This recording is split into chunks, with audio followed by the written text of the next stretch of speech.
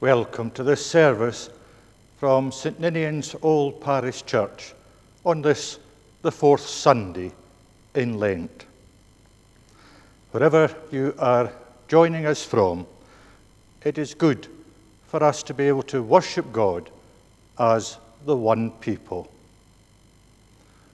Following the announcement by the Scottish Government last Tuesday, church buildings can, if COVID-19 statistics continue to go in the right direction, reopen for communal worship on Sunday the 28th of March, Palm Sunday. The number able to attend will be restricted to 50. So while I look forward to having people with me here in the sanctuary, I would also encourage those who have access to the internet and who are happy to remain at home on a Sunday for a while longer to do so. In Psalm 107, the psalm for today, we read these words: "Give thanks to the Lord, for he is good. His love endures forever." Let us worship God. We sing to his praise and glory, hymn 484, Great God, your love has called us here.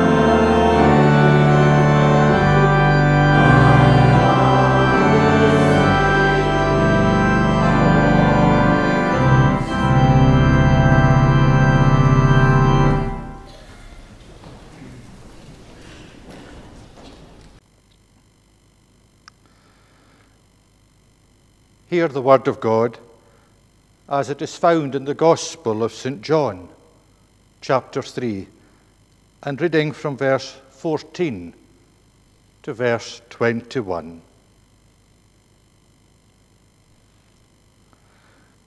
Just as Moses lifted up the snake in the wilderness, so the Son of Man must be lifted up, that everyone who believes may have eternal life in him. For God so loved the world that he gave his only begotten Son, that whoever believes in him shall not perish, but have eternal life.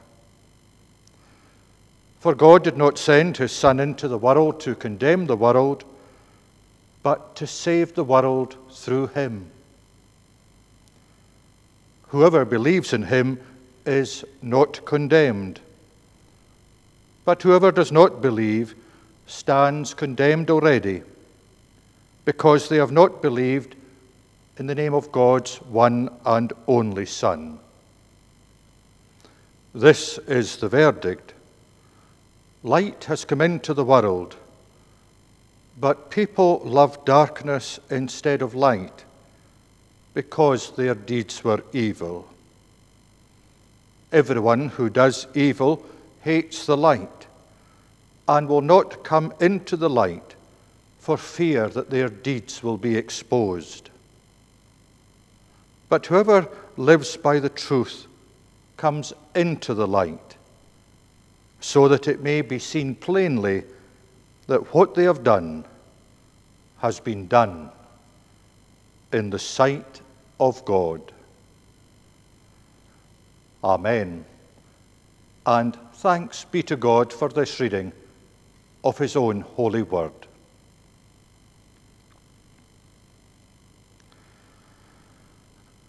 I think it can be safely said that the best known verse in the Bible is, for God so loved the world that he gave his only begotten Son, that whoever believes in him shall not perish, but have eternal life.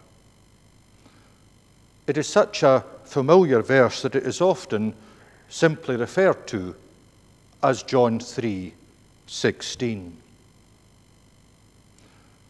Martin Luther called this verse the gospel in miniature, and Professor William Barclay described it as everybody's text. It has been said that in this one verse we find the very essence of the gospel. For me, it tells us firstly the scope of God's love. You recall the words of the much-loved children's song, "Wide, wide as the ocean." We enjoy singing it here in the church in normal times, and of course there are great actions that accompany the song.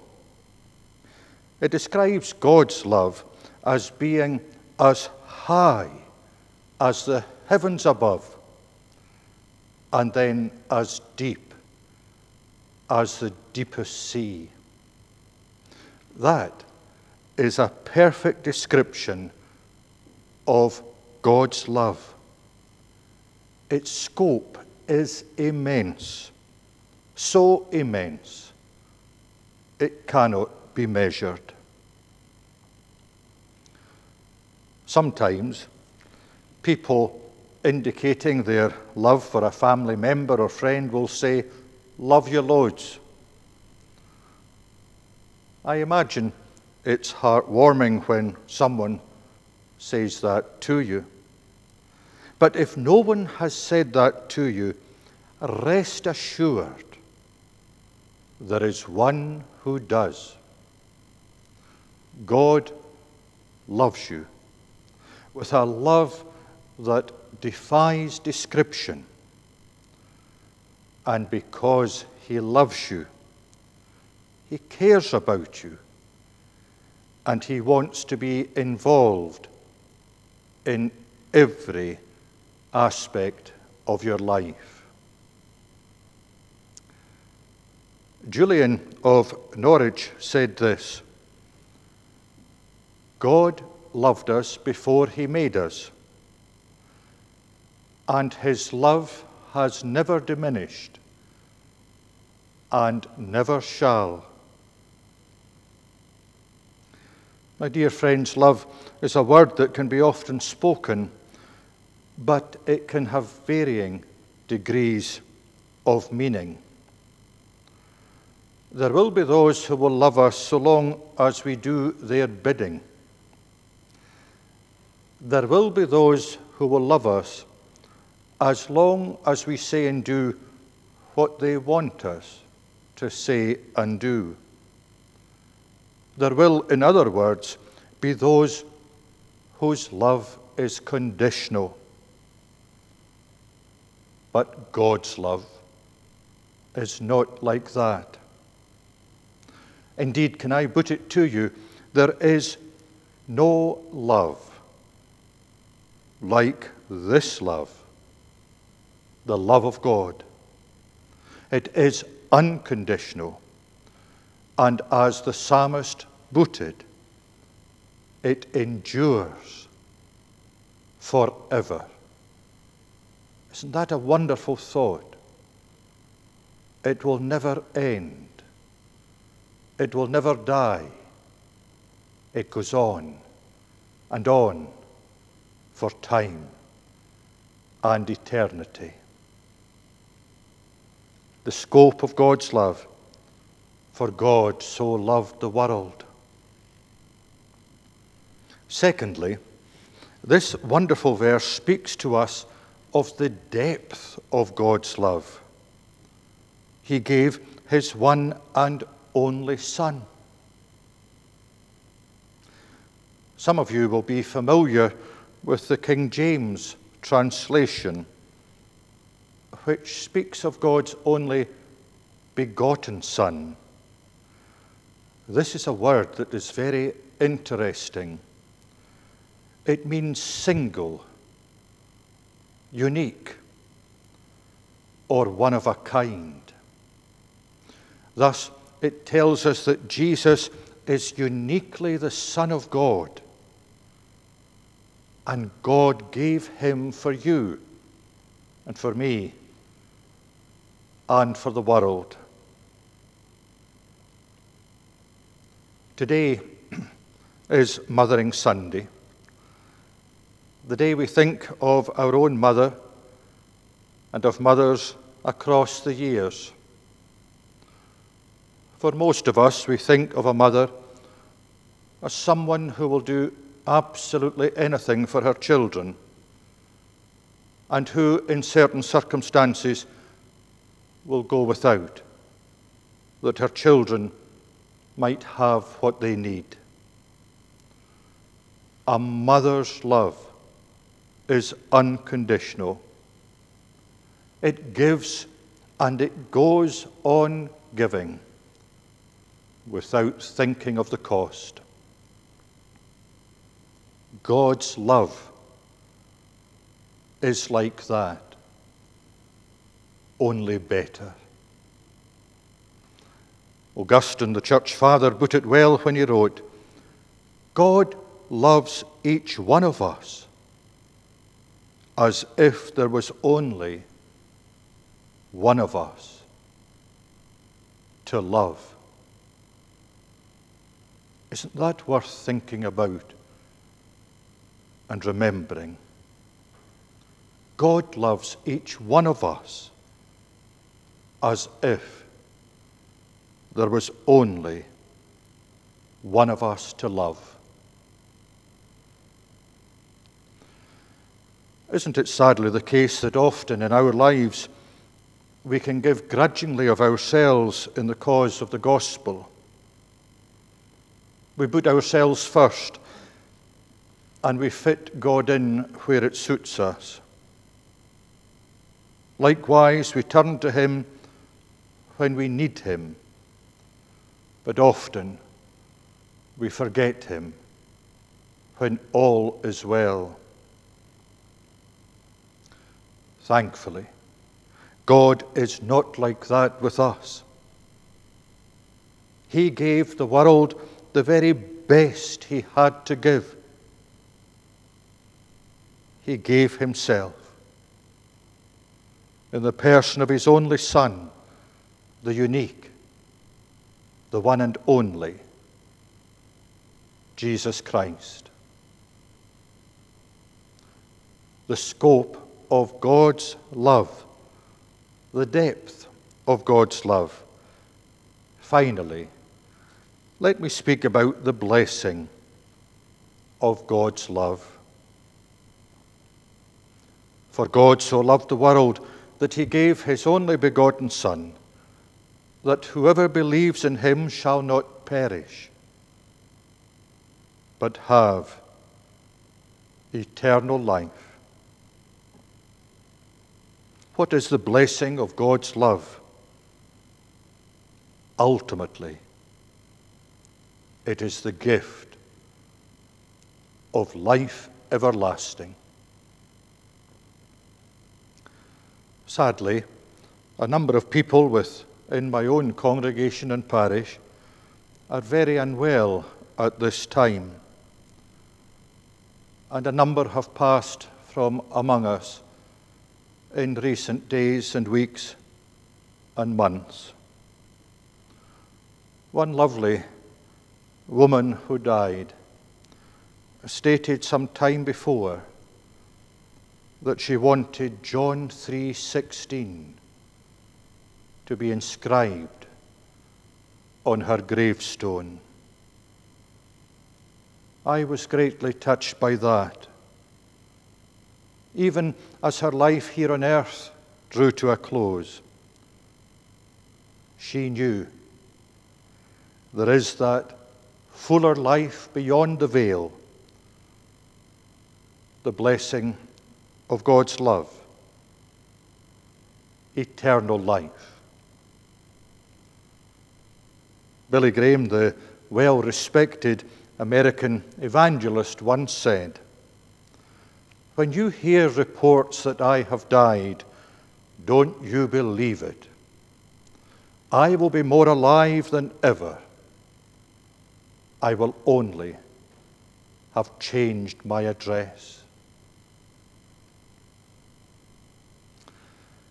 Today, as we gather at the table of the Lord, we will share in the sacrament of Holy Communion.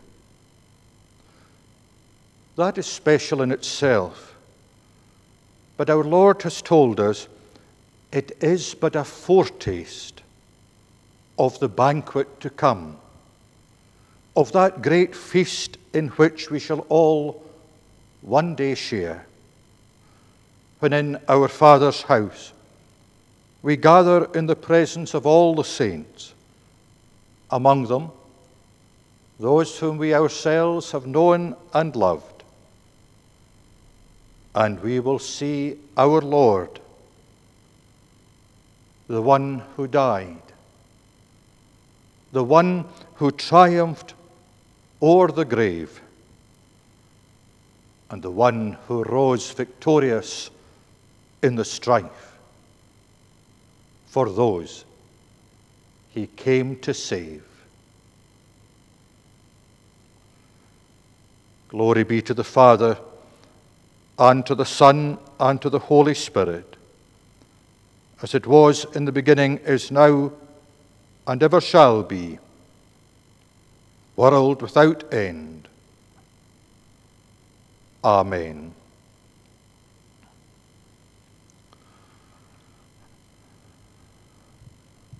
We sing as our communion hymn, hymn 123, hymn 123, God is love, let heaven adore him.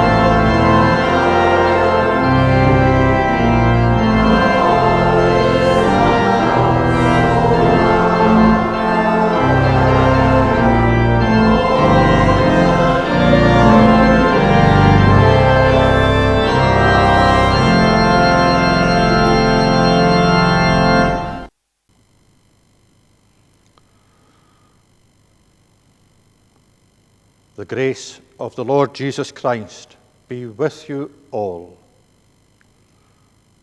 This is the Lord's table. He invites all who love him to sit with him and share in this joyful feast.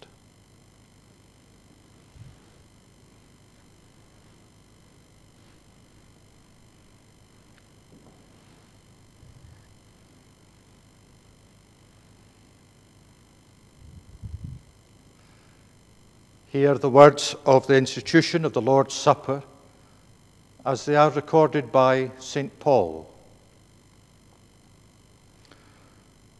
The tradition which I handed on to you came to me from the Lord himself. That on the night of his arrest, the Lord Jesus took bread, and after giving thanks to God, he broke it and said, "This is my body, which is for you. Do this in memory of me."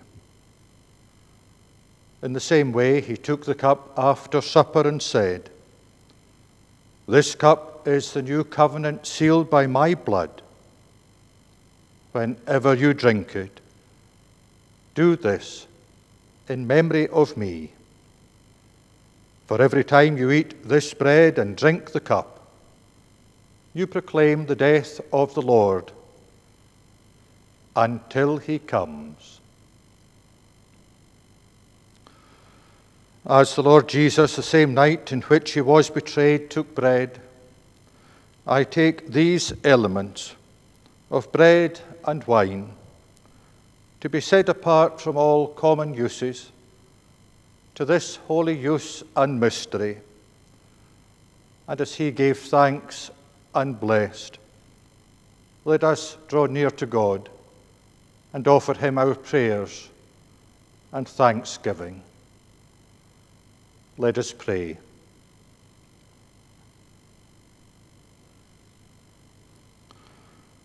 Almighty God, to whom all hearts are open, all desires known, and from whom no secrets are hidden, we bow before you, aware of our unworthiness even to call upon you,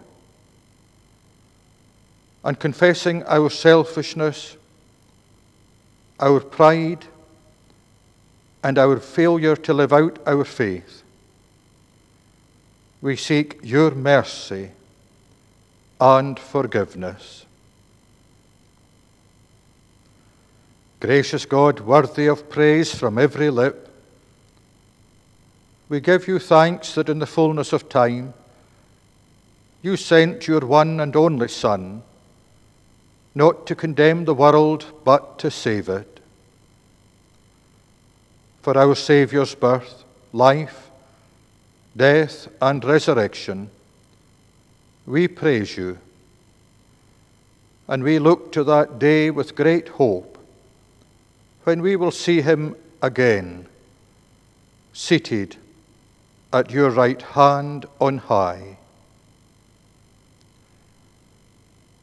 Loving God, you loved the world, and despite its folly, you love it still. We pray this day for your world. May there be an end to all that divides people, and irrespective of colour or creed, may we learn to celebrate our common humanity and so live in harmony one with another. Almighty God, on this Mothering Sunday, we thank you for mothers, our own mothers and mothers everywhere. We thank you for all they do or once did, all they give or once gave, all they mean and will always mean. Gracious God, rejoicing in your love which is beyond measure, we pray for our families and friends for those who are sick, for the lonely and the weary, the anxious and the confused, the tired and the sorrowing. Into the darkness may your glorious light shine, that the hearts of all will rest secure in the knowledge of your loving care. Almighty God, we pray for your church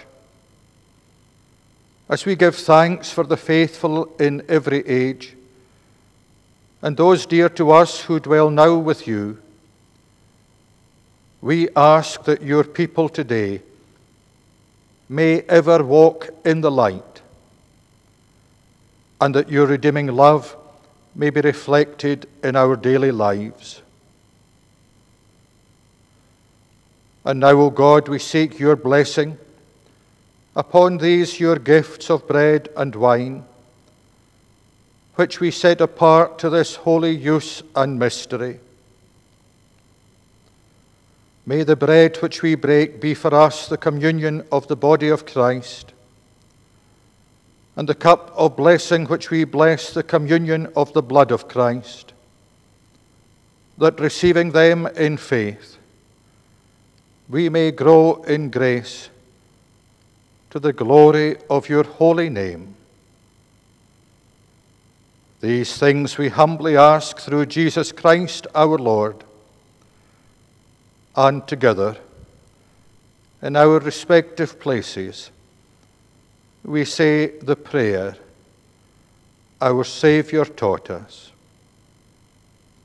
Our Father, who art in heaven, hallowed be thy name. Thy kingdom come. Thy will be done on earth as it is in heaven. Give us this day our daily bread, and forgive us our debts as we forgive our debtors. And lead us not into temptation, but deliver us from evil. For thine is the kingdom, and the power and the glory forever. Amen.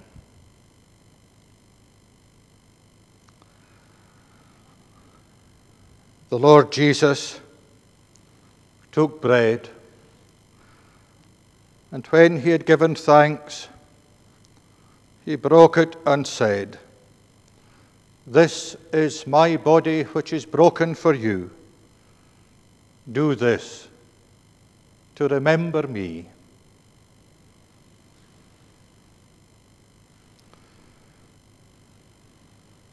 In the same way, he took the cup after supper, saying, "This cup is the new covenant sealed by my blood. Drink of it, all of you."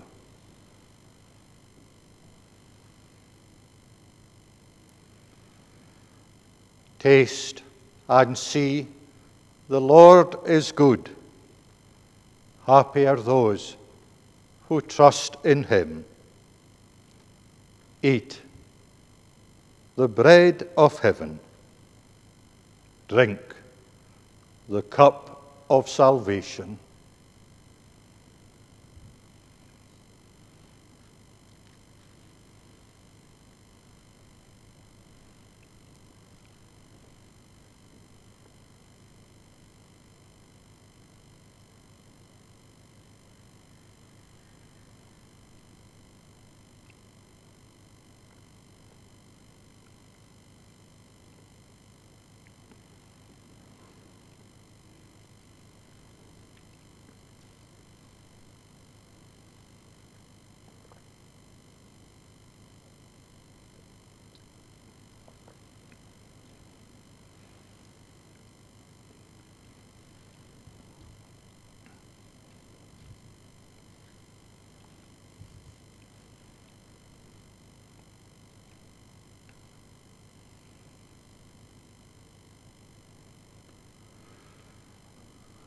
The grace and peace of the Lord Jesus Christ, the Saviour of the world, be with you all.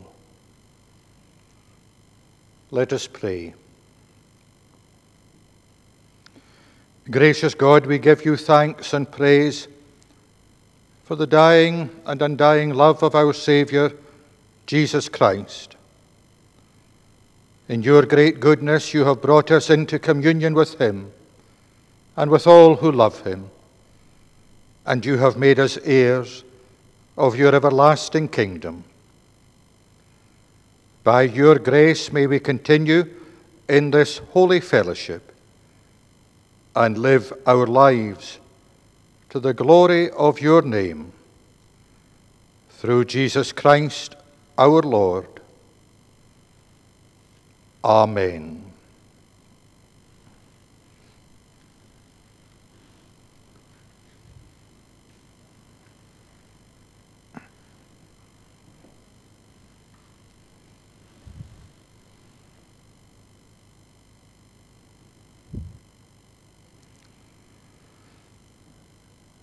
Our final hymn is hymn 182, a hymn most appropriate as we reflect on God's love and on this Mothering Sunday, on the love of our mothers.